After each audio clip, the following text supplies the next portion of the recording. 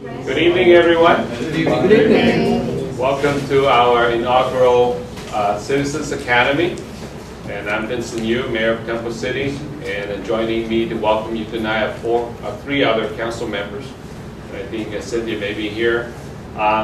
Due to formalities, we noticed this is a city council meeting, so just for formality's sake, I need to open up tonight's meeting. So the meeting's formally open as a special city council meeting. And I guess we need a roll call. Here. Councilmember Bloom, Councilmember Chavez, Councilmember Vizcarra, and myself, and Mayor Pro Tem Sternquist not here yet for cost. So anyways, that's just formality. Let's put that away. And I really want to thank all of you for taking the time to come tonight. It is very encouraging to us to see the amount of enthusiasm from you. I mean, because not only you're coming tonight, you're also committed to the next, at least the next 6 sessions, altogether 7 sessions. And it's very encouraging to see that there's so much interest from you. It really very confirming to us as somebody on the city council, and as well as to city staff that you're also interested. And hopefully, and one of the goals of the Academy is not only to talk about what we do at the city, and hopefully it would generate more interest from you. And I'm sure we'll be seeing you volunteering or joining a commission, and perhaps someday we might see all of you, or some of you at least, on the city council. There are some people I need to particularly point out tonight, though. I really want to thank our former mayor, Tom Chavez. It was his idea who brought the academy to the city, and he and Councilmember Bloom worked very, very hard along with city staff, especially assistant to the city manager, Mr. Brian Hayworth, who will be our main presenter tonight, actually. I want to really thank them for working so hard to put this together.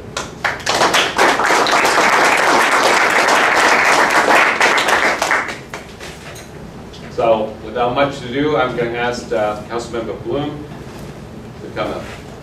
Thank you all. Okay, thank you, Mayor. Just get started. One of the side benefits, I think, of this academy is going to be for you people to get to know each other. And I'm sure a few of you know each other, but you probably don't know very well. So we're going to start out with some introductions here. Brian did a good job. If you read this, it says case of the okay. I told Brian he had to lighten it up somehow, and he said, I got it. What we're going to do, we're going to go through here. We're going to ask you to come up one by one. We want to do this very quickly, maybe a minute each. Just give us your name, where you live, and what I'm going to ask you to do is to take one of these tags, go over to the map here, and stick it about where you live, so we get a feel where everybody here lives. Are we all in one area, or where are we scattered around? You may find out that there's a neighbor sitting in this room that you didn't know was your neighbor. And so we'll go through that. And then if you could just briefly tell us if you're currently involved with the city or have been involved with the city, and anything like that. So I'll start out. I'm Carl Bloom. I live on Hart Avenue, which is about here. And I've been involved. I was on the Planning Commission for 5 years, and I've now been on the City Council for just a little over 2 years. Rita.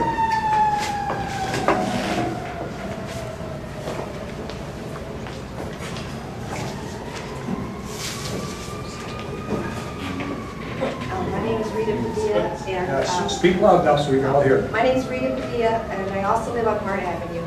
We're neighbors, and I am Vice Chairman of the Temple City Chamber of Commerce. Okay, next.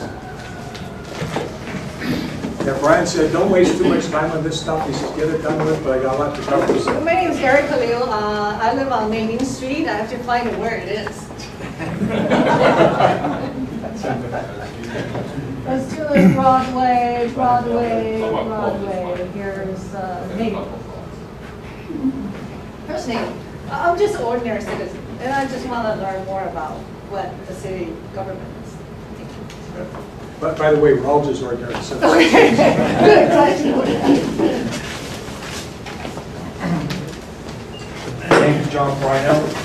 I live on Broadway Avenue.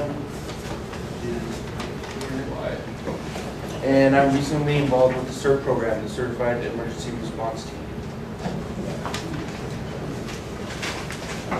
My name is Cynthia Vance. I live on Loma Avenue, and I was born in Temple City, so I lived here a long time.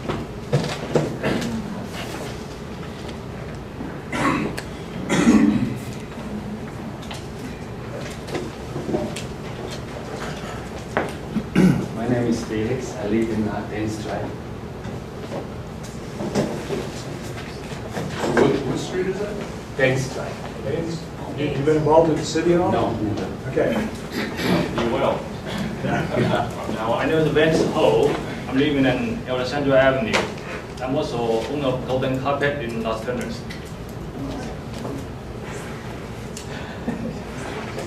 Where's Los Angeles? Is that Loma? This is Las Vegas. While he's doing that, it's interesting, even being on the city council, you know, we have a lot of street names in town. Every now and then somebody will say I'm on such and such a street, and I'll shake my head yes, and as soon as I leave, I'll go take my map out and start looking and say, okay, where is that street? Hi, my name is Ben Torres. I guess today marks the first day of me getting involved with the city. I live right off Broadway, and right. And there we go. Okay.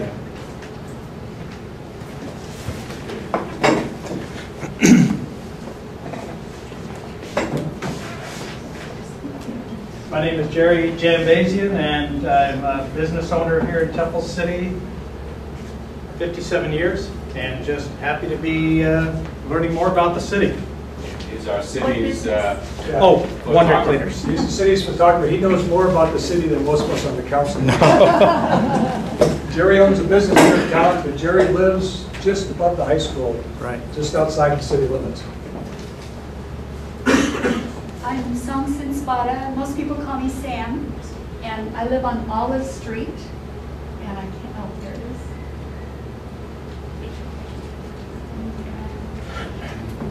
And this is my first time going to Temple City. Okay, whoever's got the stickers are next. What happened to the stickers over here? Went back. Everybody's got them, okay. I'm Guy DeMarco. I live on Cloverleaf, and I have not yet involved with the city and the city. Okay, next, whoever's next, come on up here. My name is Dora Hubbard. I live on Alessandra Avenue, and I'm involved with a lot of the school activities, PTAs, and boards on the school and Sister City, the exchange program.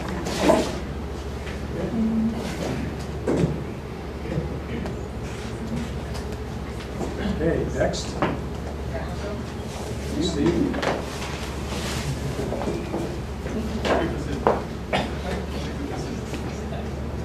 I'm Steve Curran, and I've lived in Temple City for about 40 years, but I haven't been involved, and this will be an opportunity for me to do that. I live on Roland Avenue, which is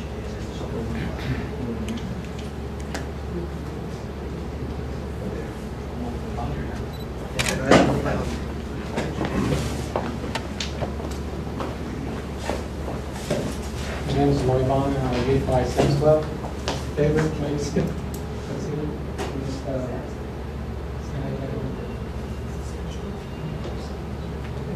Santos Radio. And I was involved with the programs like CRT, that certificate for that.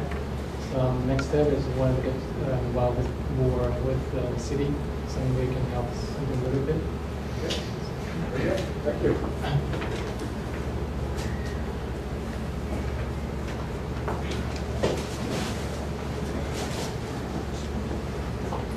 Hi, my name is Wayne. Live on a Blackley.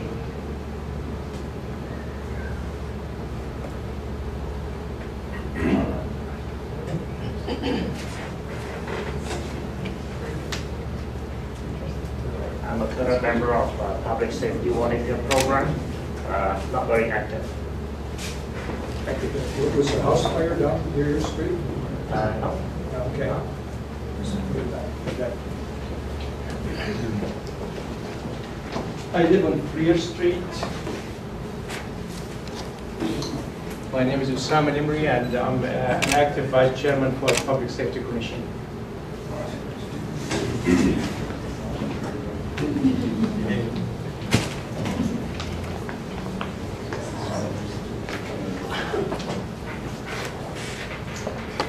I'm Jane Chavez, and by marriage, I'm married to your previous mayor, Tom Chavez, so sometimes more than I want. I think I'm a little more active in the city than I want to be sometimes, but it's been good, and it's been an awesome experience, and it's a great city. We live on Freer Street.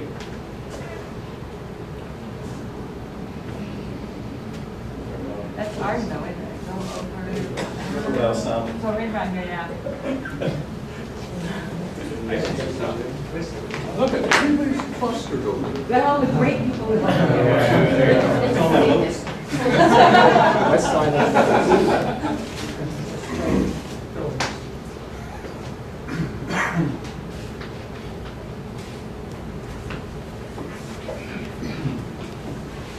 Good evening, my name is Jorge Martinez, and I live on Camellia by Las Tunas, and today is the first day of my civic involvement.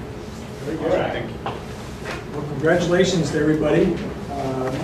We are scattered around the city here a little bit, and so if there's anybody in your neighborhood that you haven't met before, obviously you know they're in the room here, so find them out. With that, just want to talk just briefly of why the Academy. Like it says here, what happens at City Hall probably affects you more than what is performed at any other level of government. The federal government, the state government, the county government. The reason cities exist is so that we're close to the citizens, we're close to stuff going on. So that's what we do here. And you don't have to call Sacramento. You know where City Hall is. You can walk over here and you can talk to us. And I don't think anybody that's elected here is more than, it can't be more than about 2 miles away from where you live. So that's where we are. So with that, I'd like to turn it over to, one more, I've got to go. We've got seven sessions. I'm going to talk about city government tonight. The second one will be on city's finances. It's a little more complicated than your checkbook. Neighborhood services, community planning, public safety, parks and rec, and then economic development, things that we're looking at. We're looking for your input as part of this, so this isn't intended to be a class where you sit here and just say nothing all the time. So Brian, I'm sure if you got some questions about something, raise your hand, ask the questions.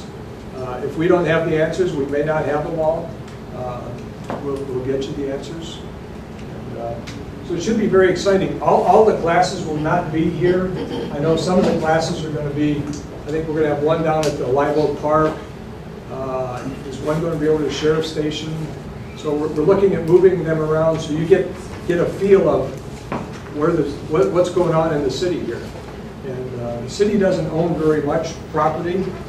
We own the Civic Center, we own this park, we own Live Oak Park, we own a maintenance yard over on Encinita, and I think we own a couple of parking lots. And that's the extent of what we own here in the city. So a couple of the details. We're 4 square miles, which really isn't very big. And I share with people a lot of times, it's nice being on the city council because there's no event further than 10 minutes away. I worked for the county, and there were times where you'd have a meeting in the Emerald Valley, a 7 o'clock in the morning meeting where you had to be on the road by 5 o'clock. But this one you say, oh my gosh, we have a meeting at 7:30, it's 20 after, I can make it. We have just over 35,000 residents in Temple City here. The median age of people living in Temple City at this point is 42 years old. We're predominantly Asian. We're 55% Asian, according to the last census. The income, average income per household is close to $80,000, so we're a fairly well-to-do community. Businesses, we have 913, and I believe about 300 of those are home-based businesses. And Brian will talk about this a little later, but we're a contract city, so we don't have a lot of staff ourselves. So we have about 35 permanent staffers. So if you do the math, 35 there, so it's about 1,000 for each permanent staffer we have. They represent about 1,000 citizens here. So that's, in a very quick nutshell, what the city's all about. Brian? I think this is yours. Thank you very much. I was going to say, this is Brian's first time doing this. This is the first time for all of us to do this. So we're all saying, oh my gosh, what are we going to do? What are we going to say? So be easy on Brian. Please. Well, thank you. Hi there. I'm Brian Howarth. I'm the assistant to the city manager here at Temple City Hall. And on behalf, again, of the council as well as city staff, we wanted to extend a warm welcome and a thank you for being part of our first academy. So tonight's session is about city government 101. Why the city does what it does, what are the laws, what are the structures in place that make us do what we want to do. And there's some method to our madness, so to speak. So what we developed tonight was this session based on 7 questions we hear from community members like you. And so we have put these into some categories. The first category being, what does City Hall do and how does it get its powers to be a city government? The second category is looking at who governs the city and how the city is administered, how we run day-to-day operations. And the last thing that we're hearing more and more from people is, why are you working with other governments? We have our own issues here in Temple City. What's the need? So we have answers all for those. So with that being said, we're going to first start with, what does City Hall do? Where does City Hall get its powers to legislate? And under what model does City Hall operate? And by the way, there's a lot of models out there, so I'll try to differentiate them. And this was actually a good learning experience for me because I didn't know some of this stuff. So I think you'll find it useful. So first of all, functions of City Hall, there's 4 major functions of City Hall. First of all, is to provide critical services. You walk in your neighborhood and you see a service or you see something, chances are City Hall's involved with it, whether it's repaving the road, making sure that your trash is being picked up, that your street tree is trimmed, to making sure that your kids or your family members go to parks and can enjoy the parks and the programming, we're there. We are also in the business to enact laws to protect your local welfare. Of course, we can't be an anarchy city. We have to play by the rules of what the state allows, but there are things that we can do to make Temple City an even greater place to live.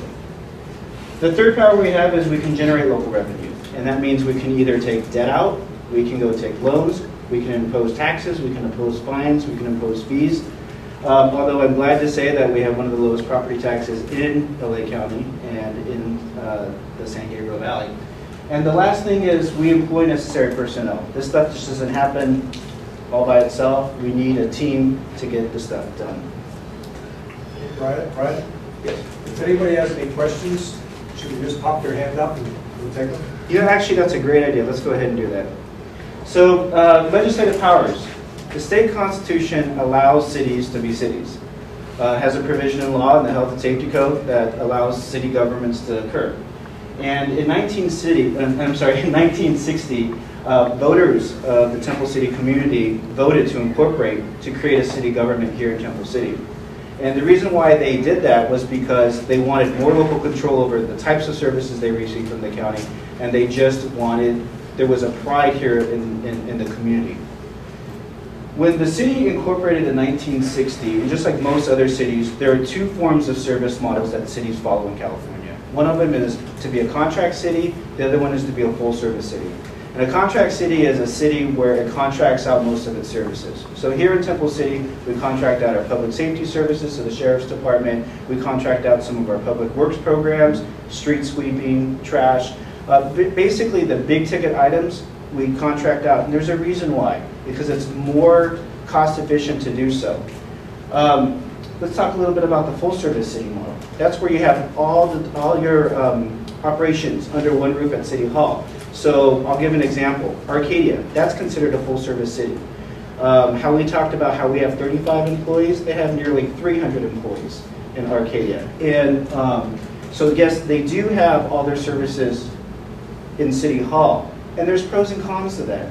But I will tell you, in a contract city, it's less money because, first of all, we don't have to pay the overhead costs for personnel. We don't have to pay the retirement costs. We don't have to pay for all the equipment. It's part of the contract. So it makes providing services much better. The one con to that is that you do have less oversight. You're depending on service delivery from a contractor. So if they mess up, we get to hear from it, but we get to deal with it at the same time. A full-service city, yes, it costs more money, but there's more oversight over what staff can do. And you can ask someone in Arcadia, there's pros and cons to being a full-service city or a contract city. But right now, what we're seeing trend-wise in California is most cities are starting to become a contract city. Even though maybe it's not in their city charter or in their bylaws, they're looking to outsource services because it's much cheaper to do so. So the smart thing was, when they incorporated, we became a contract city, and right now it's actually working to our advantage because our city does not have labor agreements. It doesn't, depending on whether the economy is good or bad, we can ramp up the services, we can decrease the services without having to worry about labor agreements, just general revenue, everything. So it actually really works well for our city. So from 1921 to 1960, how did the city operate? I didn't have a city, so right. It was in county incorporated area. So you see a lot of the little islands around here, so to speak, these little neighborhoods that are within county jurisdiction. That's what Temple City was at one time. So most cities, before they're cities, they're generally under the control of the county. The controller of the county then runs it as the same equally to any of the groups under the controller. Right. So, like for instance, the other two cities I've worked for, one was Rancho Cordova, incorporated 7 years ago, and they actually incorporated because they were tired of the low service level that Sacramento County was providing them.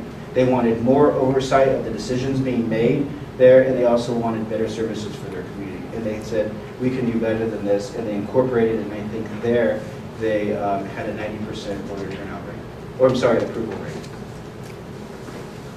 During the major disaster that we had 7 months ago, the windstorms, what are the pros and cons of being a charter city during something as disastrous as that?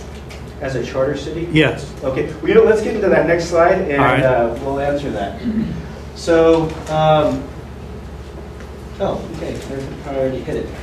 So the next model, so we talked about service models that cities operate, the two. And there's also two models of how cities are structured legislatively.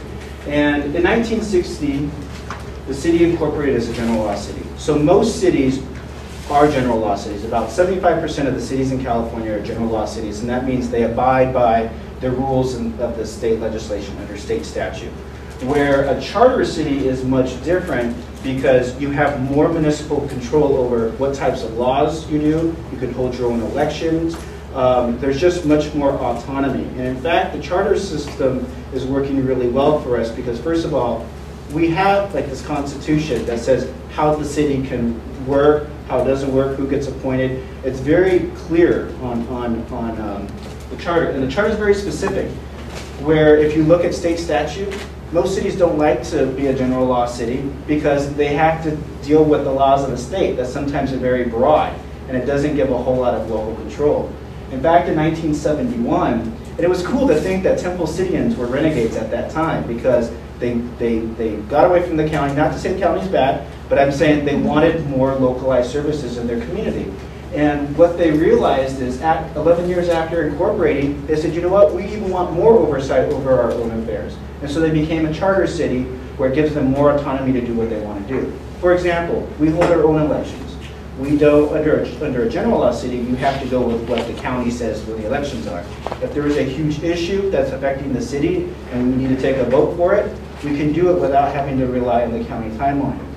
The other thing that we're seeing right now is that a lot of cities, with the elimination of the redevelopment agency, they don't have economic development powers anymore. Redevelopment agencies provide a lot of funding to bring businesses in, to pay for infrastructure. But because we're a charter city, we have the authority to legislate over our own municipal affairs. Economic development, bringing in businesses, that's a municipal affair. It affects the community. And so what we're able to do now, and we'll talk more about this in a subsequent section, is the charter allowed us to develop an economic development program where the only one of 2 cities that we know of the San Gabriel Valley that's now going to move forward with economic development because the charter allowed us to do that, rather than if we were a general law city, we wouldn't have been able to do that. So a charter, again, is your city constitution. We do have a copy for you in your binders. The charter structure, again, allows for home rule provision. And the good thing and the bad thing, you've got a charter, but if you want to make any amendments to it, you have to go for a vote. And I'll tell you right now, elections are not cheap. They're about $70,000 every time we do one. 70? 70, yes. So back to the question about charters. I don't know if that has any bearing. I could be wrong. I don't know. I'm looking to my fellow staff members of how the charter system would help with windstorm response. But really, I think it comes more to intergovernmental affairs, which really helped us with windstorm response. And in fact, that's a point I'll be touching. So just in about 5 minutes. Okay. So again, real quick, just to recap, the city, the service model is developed under a contract city. We contract out our services. It provides more autonomy. And on that note of autonomy, we also operate under a city charter that gives us more self-control or more self-power, rather, to provide the services that the community wants. So the second topic or category that we're going to talk about is who governs the city and how is the city administered. So there is your city council, and you've met, I believe, 4 of them tonight, and I know you'll be meeting Cynthia Sternquist very soon. The city council is the governing body, and in the charter explicitly states that the role of the city council is to set policy and direction. Those are their key responsibilities. Now, city council members, they're elected to office. Members have 4-year terms, and they have 8-year term limits. So they can serve 4 consecutive terms, and then there was two consecutive terms, thank you. And then they have to, and then their terms are up. They can take 2 years off, and they rerun again. And in fact, that was an amendment to the charter in 1992. So Temple Cityans wanted to make sure that there was some type of a term limit set. Member decisions are weighted equally. The mayor pro tem, nobody has more voting power than the other. All their votes are the same.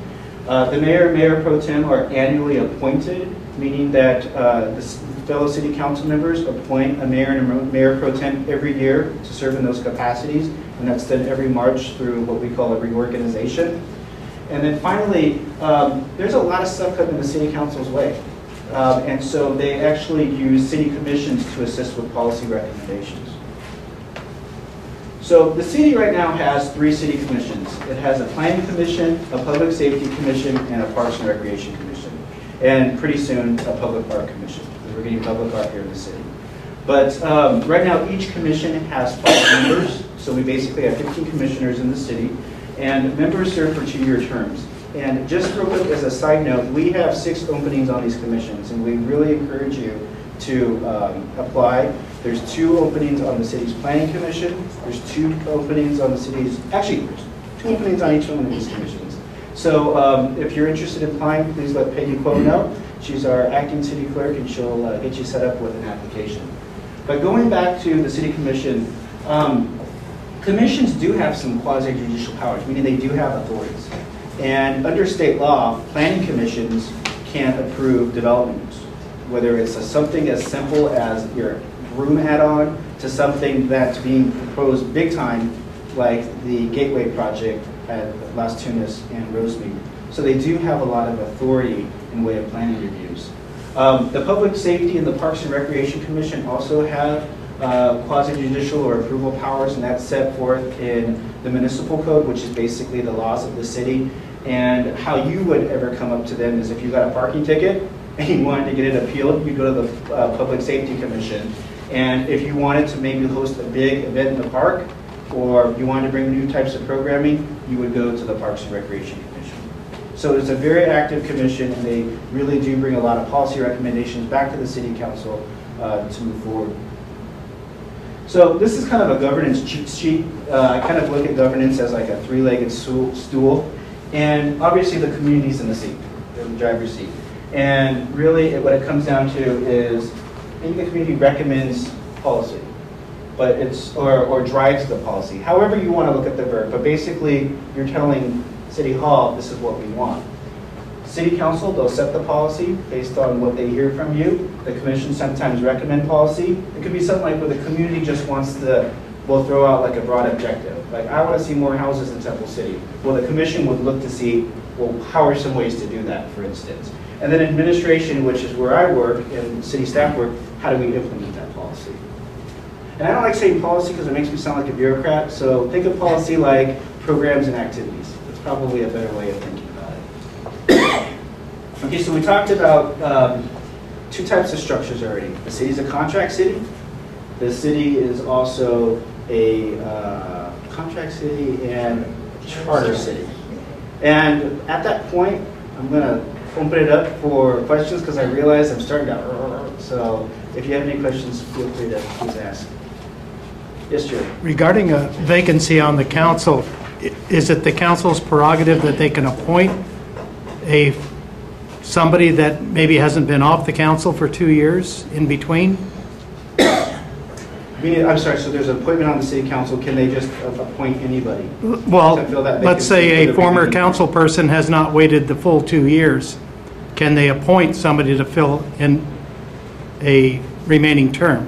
You know, I don't know. Actually, I don't know that question. I can get back to you on it. Okay. My thinking, and I'm very black and white, I would say no, but I don't want to give the wrong answer. But what we'll do is we'll create an email or some type of a website where we have all those answers, and we'll get those for you.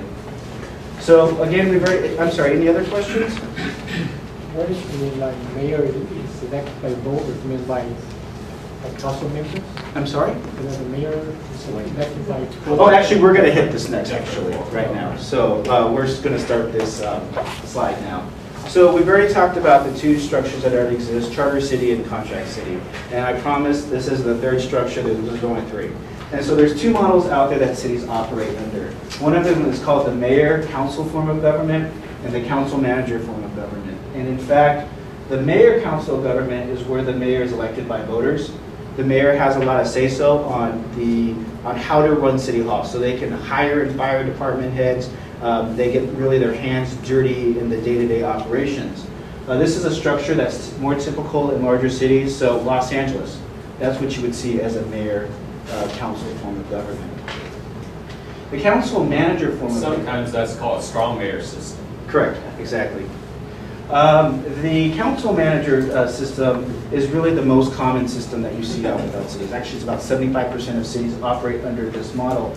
And one thing that's just kind of interesting to note is those cities that operate under the mayor-council system, they actually want to become council manager systems because they want to take the politics out of day-to-day administration. But you know, it's a huge process, but it is what it is. But going to the council manager form of government, the mayor's role is more ceremonial.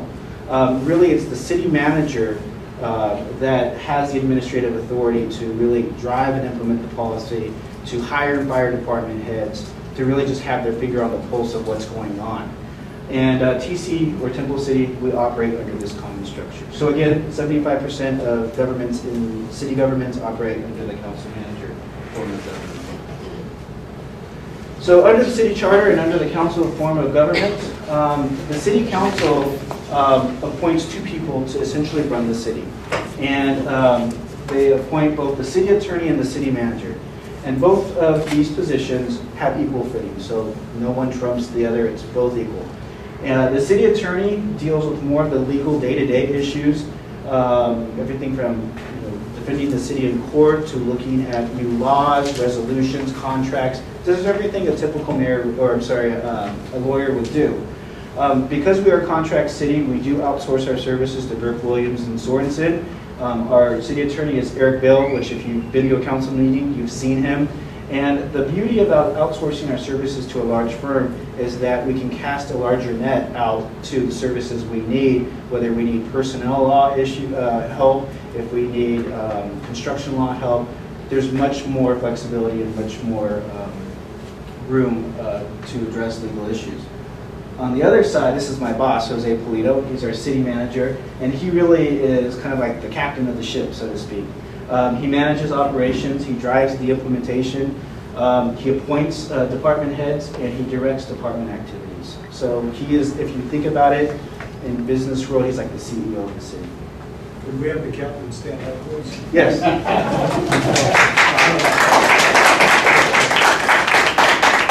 Actually, that's a great analogy. It's like in the corporate city council, the equivalent would be the board of directors. Yep, exactly. And that's a CEO.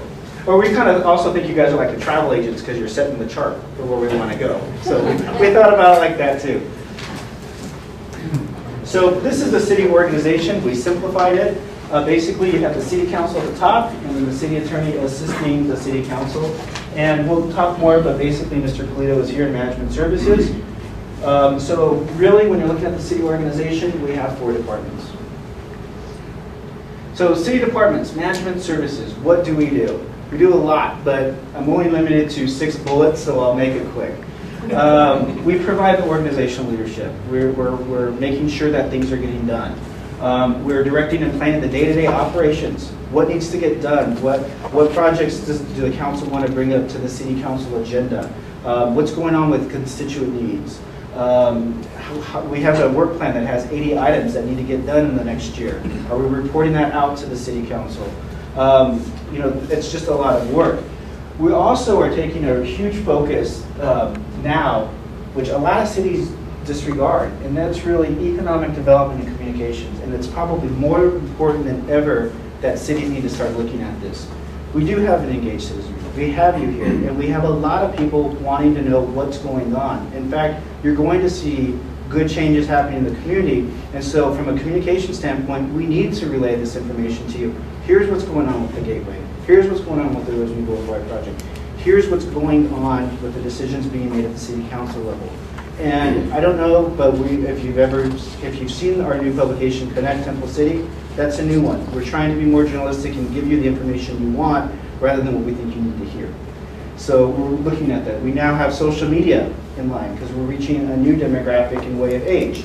We're also in the process of moving forward with a new website and also our first academy. This is a way to engage you. The other thing is economic development. Again, I talked earlier about how redevelopment agencies are abolished. Cities don't have powers to do anything. But now, because we have been smart, because the council has allocated about $8 million for economic development projects, we're going to be moving forward and looking at where does this community want to go with new shops, new projects along Las Tunas, Rosemead. And those are discussions we'll be having with you as those initiatives are rolled out. So these are really our 2 key focuses this year. Management Services also has the city clerk's office. And this is Peggy Quo. She's our acting city clerk. And Peggy, if you can please stand up. And Peggy actually is a Temple Cityan, and she lives on Danbury. So I'm just letting you guys know. Peggy, her job is to really safeguard the city's records. She is what you'd call like our big safe deposit box or our big vault. She makes sure that all of our city records are maintained. She makes sure that all of our public meetings have agendas and are properly noticed. She basically keeps us out of she keeps us in line. She keeps us transparent. You're seeing more of a thrust from her department where now we're posting agendas online, audio files, webcasts. We're trying to be much more transparent in what we do with our public meetings because those are decisions that are impacting Temple Cityans. And the other thing she does is she updates the municipal code. There's a lot of ordinances, which are basically laws, that are getting passed. And so our goal, at least from a communication side, is we're going to let you guys know. But also, she needs to make sure that's in line so we don't get sued. And then finally, she conducts the city election. Again, we don't have elections based on the county's calendar. We have our own. And in fact, she's ramping up for the next city council election in March. So administrative services. This is our new administrative services director. Her name is Tracy House, and unfortunately she couldn't be here tonight. She's actually at an open house event for her son who's going into high school. But she is our new administrative services director, has been here for 3 months, and she is basically the accountant for the city. And when I say accountant, she's more than accountant. There's a lot of stuff that she deals with. First of all, she pays all the cities in payroll. So about $900,000 a month she issues in checks. Because we have contract checks that we have to pay, we have payroll checks. It's just a lot of work. I mean, if we've all done our bills, it takes me an hour probably to pay my bills. Imagine $900,000 going out every month for that. She also invests our $35 million investment portfolio to make sure that we always have some money in the bank. And right now that's challenging because interest rates are low. So she's trying to see what's the best yield we can get in return without getting too crazy, because we have to stay within state confines for how we invest our money. She also prepares and monitors the annual budget. In fact, the annual budget is called out in the city charter, and that's coming up June 19th. She also is essentially the city's risk manager, making sure that we don't get sued, that we are compliant with OSHA, which is, gosh, I don't even know what that is, but it's OSHA. Yeah, I think everybody knows that, yeah. And then and her big thrust this year is looking at two critical assets that have probably, in my opinion, have been ignored. And that is your people and your technology. Because as residents want more services and want to be much more efficient in how we do that, we need to start making sure that our employees are trained to provide the service levels that Temple Cityans expect. Let's call it for what it is. If you're spending over $500,000 for a new house, you're going to expect top-level services, and that's what we want to give you. So we're providing that training. The other thing is information technology. We're looking at where's the information technology change going?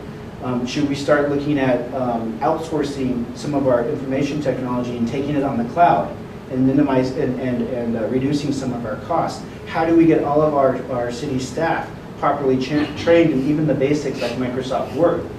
It's a tall order, but she's doing a great job in shifting that philosophy, so really treating people and technology as real assets.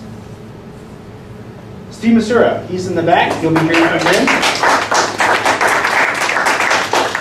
He's our community development director, and he wears a lot of hats. He's almost like a hat rack because he has probably one of our largest department. He has one of our largest departments here in the city. Steve, you will deal with him and his staff. He reveals all the development proposals. So something, again, as small as making sure that your room addition is done to the Gateway project. And people say, why do I have to go to Steve to get something simple like a room addition? It's because they have the knowledge to know that your room addition is either going to be good or bad. It's going to be safe. And at the end of the day, we want room additions or any type of improvement on our property to get a higher return on our value. So he's there for that. The other thing that we're really looking at is how do we plan the city's future growth? The last time we had any kind of comprehensive plan for the city was done in 1989. We've had huge demographic shifts. We are becoming an older community in way of construction. We're having more population demand. What is Temple City going to look like in the next 20 to 30 years? So Steve is looking at that. In fact, we're going to be starting our comprehensive plan or general plan update within the next year. Steve is also the guy who manages parking control, code enforcement, and we call it community preservation. So basically, he's done a really good job in especially revamping the property maintenance regulations here in the city. Some people don't like that, but at the end of the day, we have huge property investments, $500,000, $600,000. We want to make sure that the neighborhoods look nice. And in fact, from an economic development standpoint, it makes sense. Our city is 90% residential. That, from our standpoint, most of our revenue is property tax. If you have shoddy neighborhoods, it's not going to get their resale value. People are not going to want to live in Temple City. Steve is also, if you think about it, is kind of our superintendent. His staff, they maintain the city buildings and medians. He also oversees the city's $3 million a year public safety contract with the Sheriff's Department. And he also manages construction projects big and large, or small and big, anything from a street repaving to what we're going to see with Rosemead Boulevard. So that's Steve. And the last person is our party girl. It's Kathy Burrows. And she's in the back over here. And I call her a party girl because she brings fun to the community. Actually, Kathy, if you didn't know, she is on Danes Drive right here. And she's been a resident since 77.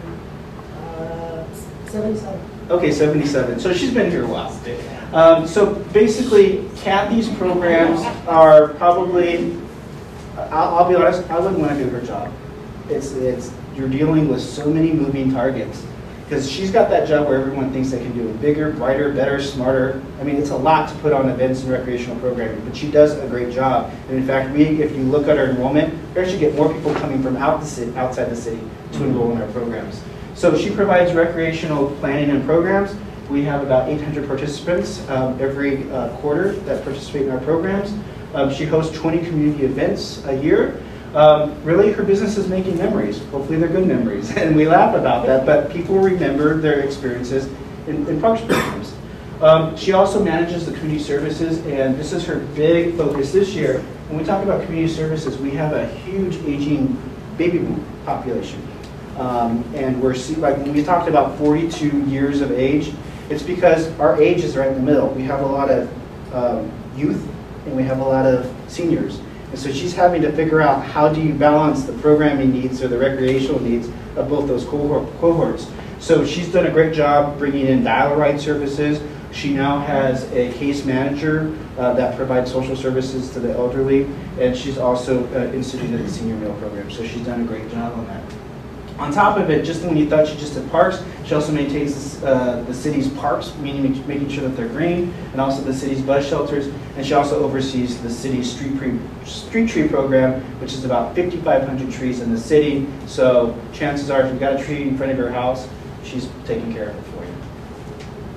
So at the end of the day, all of our projects, tasks, they're all interdepartmental. And I'll give you an example. Roseby Boulevard. And we're going to be talking about that because I know that's on everybody's top of mind. But let's think about the Roseby Boulevard.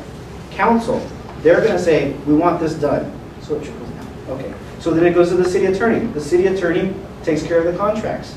Then it trickles down to Jose. Jose, or our city manager, I'm sorry, drives the project. Tracy House, our administrative services director, is going to make sure that project comes in on budget. Steve is going, our community development director, is going to make sure that that project is being managed properly. And Kathy, who works in parks, wants to make sure that we're not impeding any kind of services to our seniors who are using the buses. So we all work together. And in fact, with big projects and trying to shift the organization, we all need to communicate. And we're doing a good job communicating. Because when you communicate, you set goals and you're getting stuff done.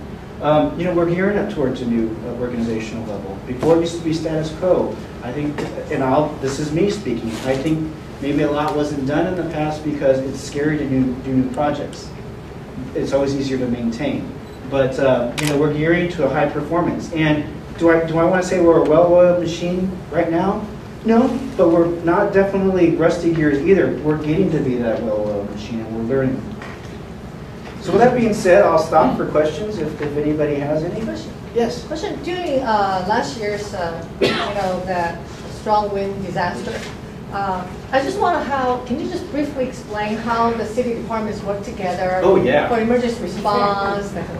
You know, this is the hot topic, and in fact, I'm going right into it, so this is perfect. All right, so trust me, I promise 2 minutes on one slide, and then we'll get into it. So first, the third thing is why the need for intergovernmental cooperation. And it's interesting because my dad actually asked that to me the other day.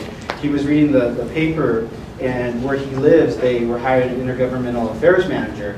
And he says, why are they paying to hire an intergovernmental affairs manager to go deal with other governments when they should be focusing on what's going on in my own city? And I thought that's actually a good question. But the reality is cities are changing.